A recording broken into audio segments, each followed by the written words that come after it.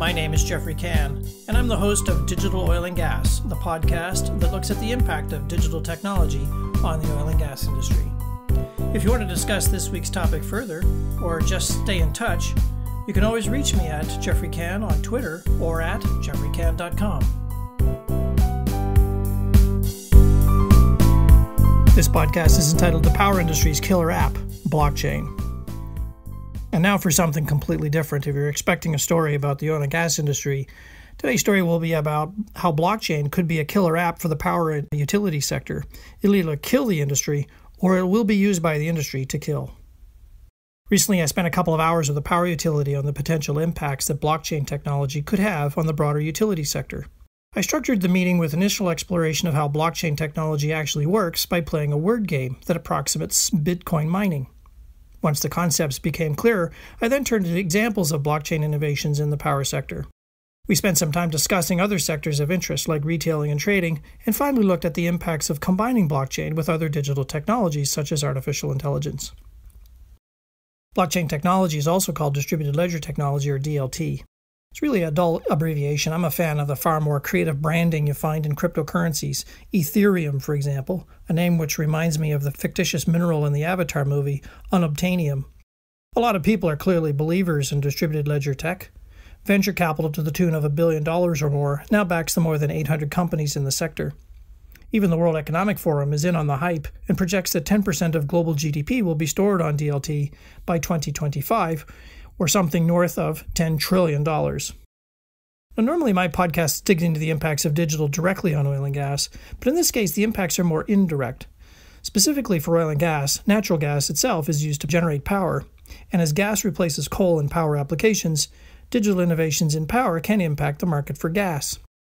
Frankly, power utilities are at risk of getting absolutely hammered by changes coming at the sector, many of which are enabled by digital solutions such as blockchain.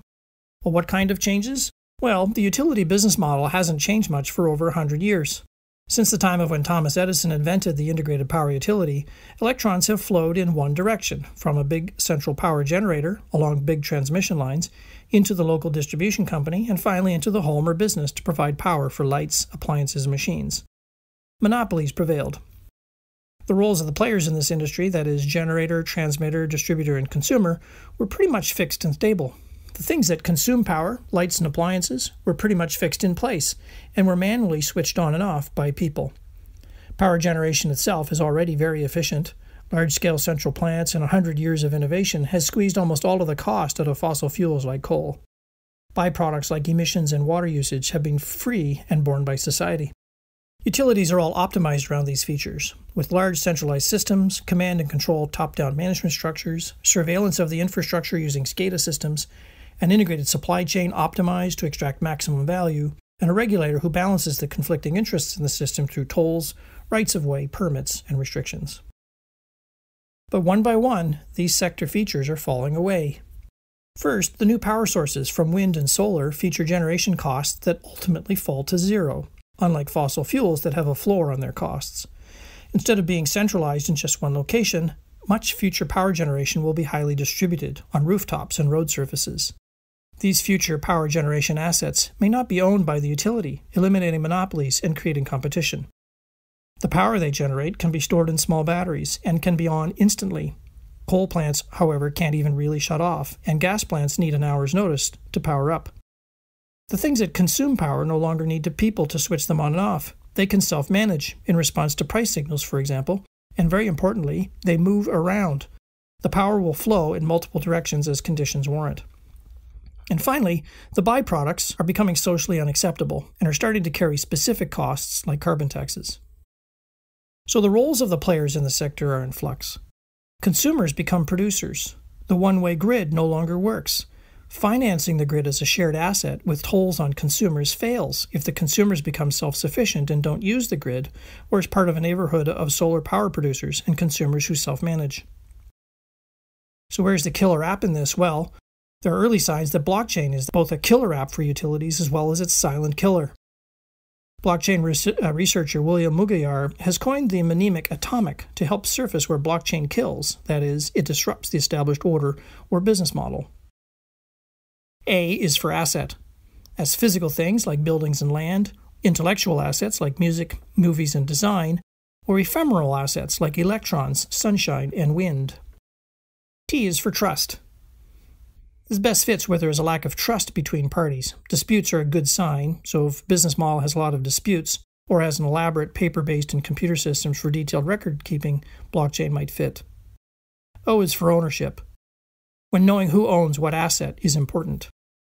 M is for money, the store of value, narrowly defined as currency, of course, but it could also point to things like loyalty points, shares, and tokens.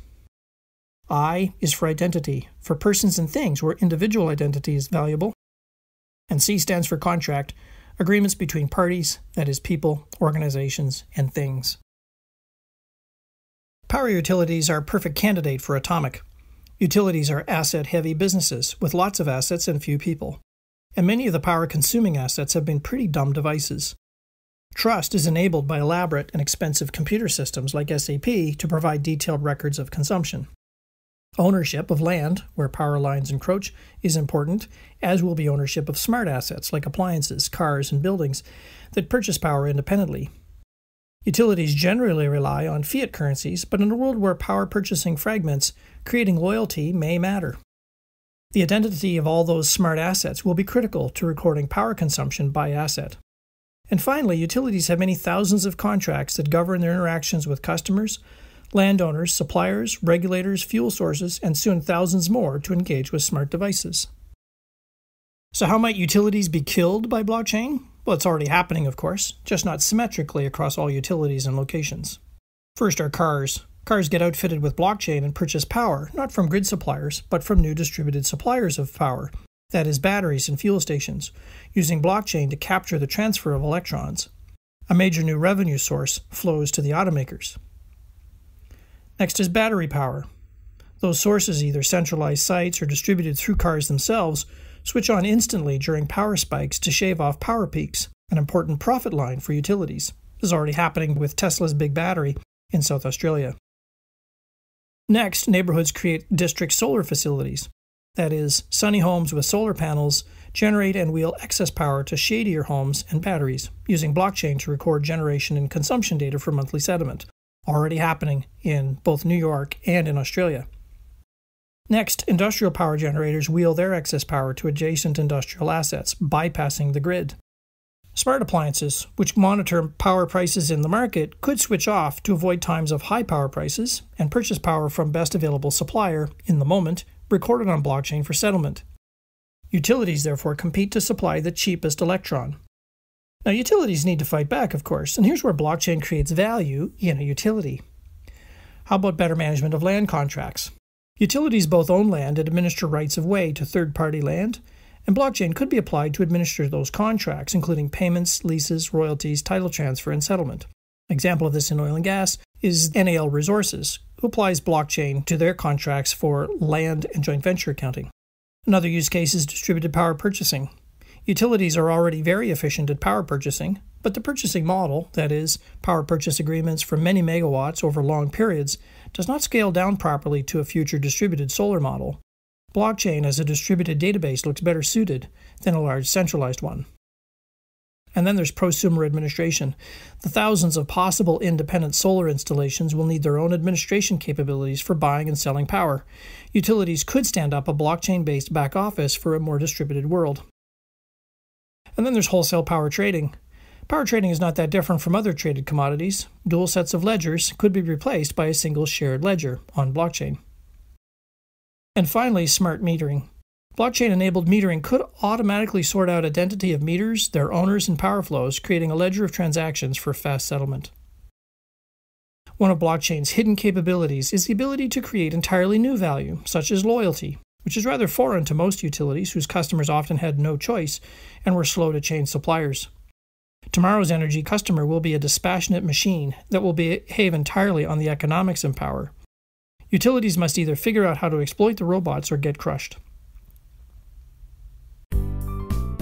If you enjoyed this podcast, be sure to subscribe to the show. You can find more episodes of Digital Oil and Gas on Apple Podcasts, YouTube, Spotify, and Stitcher, or wherever you listen to podcasts, or just visit jeffreycan.com/podcast for more.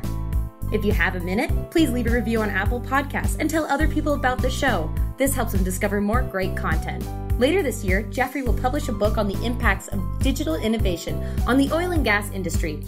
You can keep track of this new project by following Jeffrey on LinkedIn. Thanks for listening to this episode of Digital Oil and Gas. The podcast returns next Wednesday, so tune in then.